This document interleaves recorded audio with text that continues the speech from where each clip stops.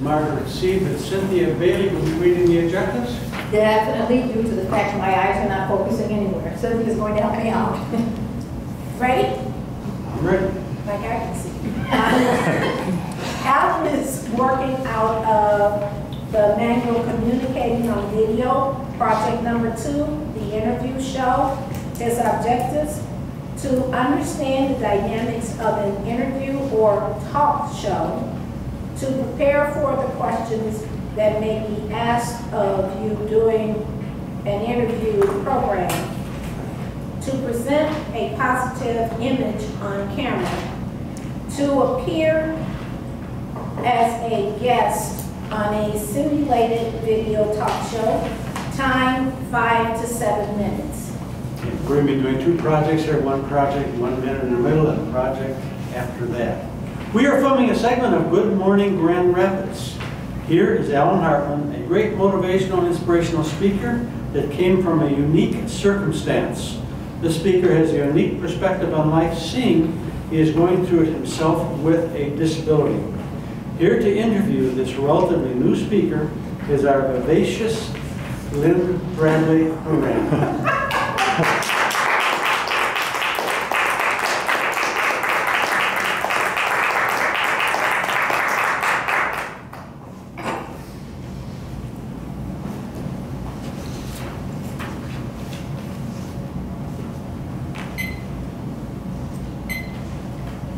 Good morning, Grand Rapids, and welcome to our segment, Meet the Speaker. We have a studio audience with us this morning, and our speaker is Alan Hartman. Alan, welcome to Meet the Speaker. Thank you, Lynn. Alan, I have heard you speak at Sparta Library and most recently at the Apple Fest. Yeah. You are quite a speaker in the area. Good. What is your main message? But overcome obstacles, whether you have disability or illness or anything holding you back. You can do anything. Overcome obstacles. Then. Right. Yeah. I've heard you use the phrase mind over matter. Yeah. That your mind will conceive, your body will find a way to achieve that task. And how did you come upon this theme?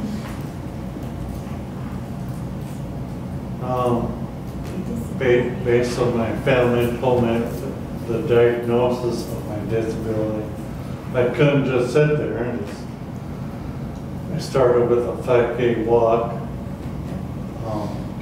I didn't think I could do it. Used walker like Heidi's, and had family with me, and just relied heavily on my faith in God, and just persevered.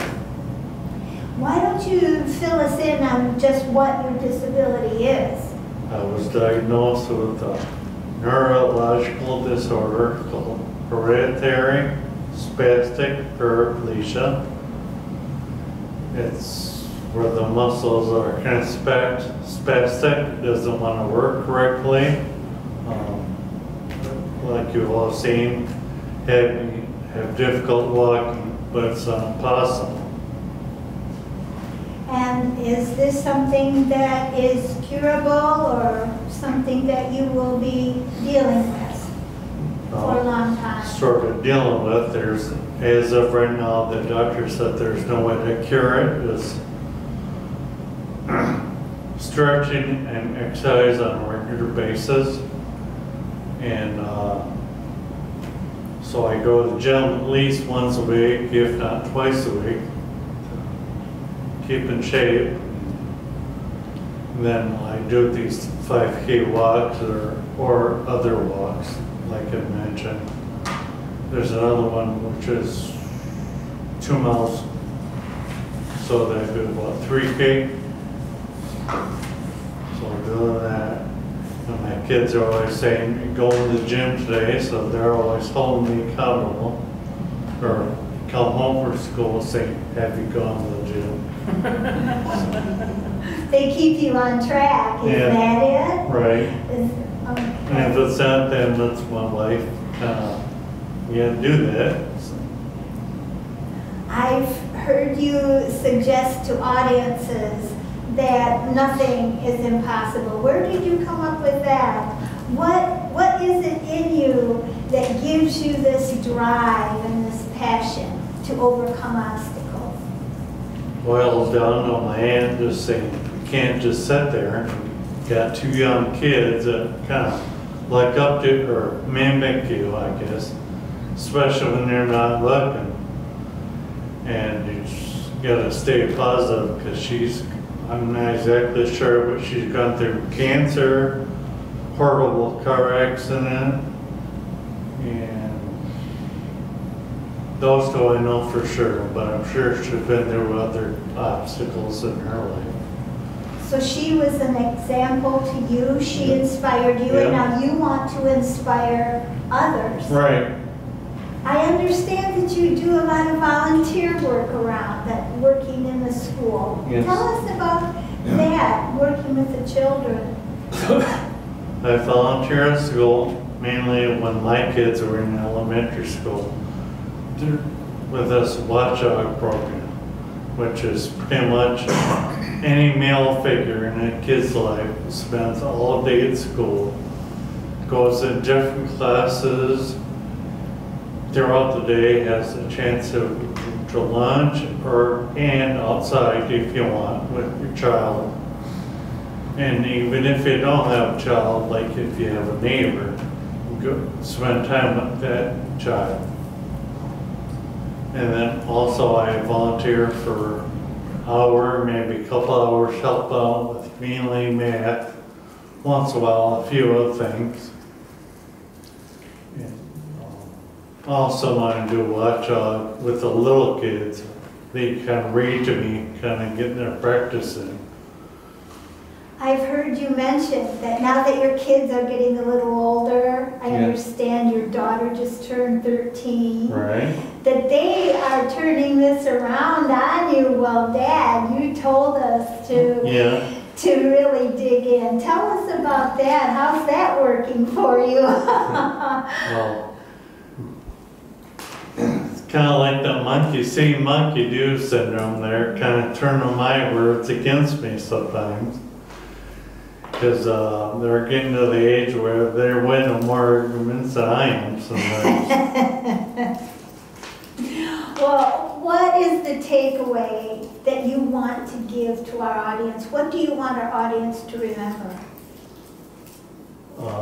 Like Audrey Hepburn once said, nothing's impossible. The word itself says, I am possible. And like I previously said, what your mind can conceive, your body will find a way to achieve. And who's that to say you won't do it better than your neighbor or your best friend? So. Well, Ellen, you are an inspiration for me, and I'm sure our audience feels the same. We can see your videos on YouTube, isn't that correct? Correct. And be watching for Alan speaking at church, perhaps, in the near future. And now back to Good Morning Grand Rapids. Thank you.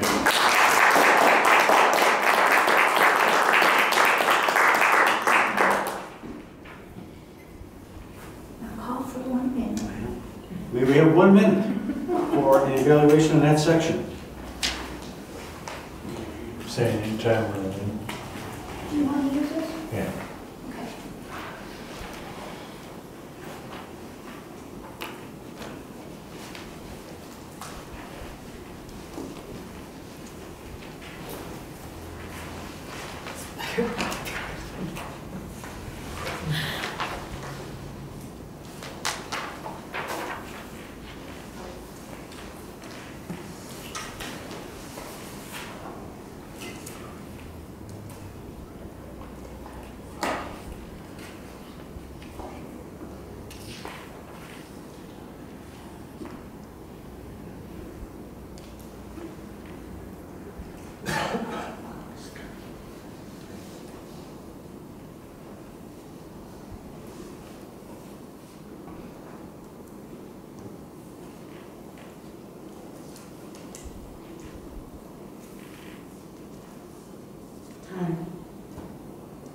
And Cynthia, could you read the objectives for Project 3, please? Again, he's still working on the communicating on video. This is project number 3, when you're the host.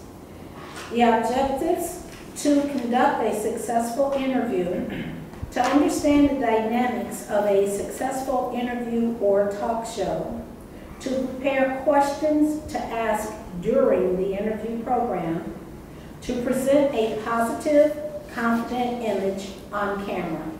Time, 5 to 7 minutes. We are filming another segment of Good Morning Grand Rapids. Have you ever thought of entering a speech contest? Well, Noreen not only entered a great speech contest, but she competed internationally. Here is your host, Alan Hartman, to interview the great speaker, Noreen Savage.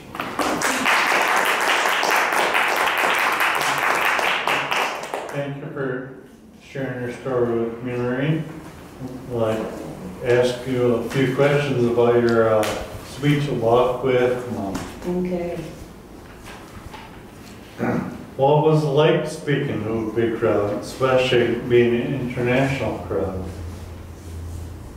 It was like nothing I'd ever done before, and I have to back up, the day before the contest was a semifinal preparation where you're meeting your contestants, the 9 other individuals who I was going to compete against. I had no idea who they were. I saw their names before, but I hadn't looked up where they were from. And I walked into a large gathering room, and our group was right at the front.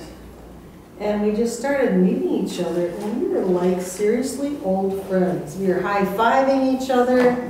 It was so gratifying to know these people were not like hoity-toity. They just were regular people like you and me who loved Toastmasters and had worked their way up through the ranks to the contest. So it was with that spirit of camaraderie that I took into the contest. And before I went on stage, I'm realizing here is a man from Portugal on my right, a woman from Taiwan on my left, there's the guy from New Zealand and Canada, and 4 or 5 other individuals from other parts of the United States. And I thought, this is really cool. Just cool friends from Toastmasters. We had all signed each other's cards and everything. And so it went in with this camaraderie. But the speech itself, I felt that every single piece of evaluation I had received, I was bringing with me on that platform. So I felt confident that I had, really practiced it. Are you teaching your kids, like in your speech, your lessons that your mom tried to teach you or pass down? Yes, I am. And it's funny that you mentioned that, because it wasn't until I was taking the first flight from Grand Rapids to Denver that I had an emotional moment, and it was the realization that people from all over the world were going to learn about my mom. I had been so concentrated on the speech itself and the gestures and the words and putting it all together that it just really hit me hard that people would finally learn about my mom. And that this great motivation that she had, that she instilled in me, and that I would hopefully pass on to my children, but even to others who might want some support. I'm sure they're passing it on to their kids. I hope so. How big of a leap of faith how big of a leap did you take out of your comfort zone and try to do this? Well, I have competed at least 10 times in the international contest. And so it was the realization that you are practicing skills throughout all of your journey in Toastmasters. But as far as a leap of faith for the contest, I think the biggest leap was trying things that were out of my comfort zone just in the speech itself. To be a little more bold and try new, humorous parts and just try to be a little bit more on top, a little more notch above than what I had tried before. Approximately how many times did you have to revise your story? I have at least 30 different edited Okay. pages. Many of them will be in my comedy communicator manual. I have at least 30 that were just on my computer of different changes. That doesn't count the ones on the way to Vancouver and the one in the bedroom before I left the hotel the last day. So I would say probably around 35. Okay. I'm sure everybody's dying to know, did your husband ever get a cell phone? I bought it for him the day before we left. I did. Which was quite ironic after all of that. Well, we're running low on time, so it'd be great to have you back someday and interview you again. It's a great talk show. Great, and I would love to do that again. Okay. Thank you. Thank you very much.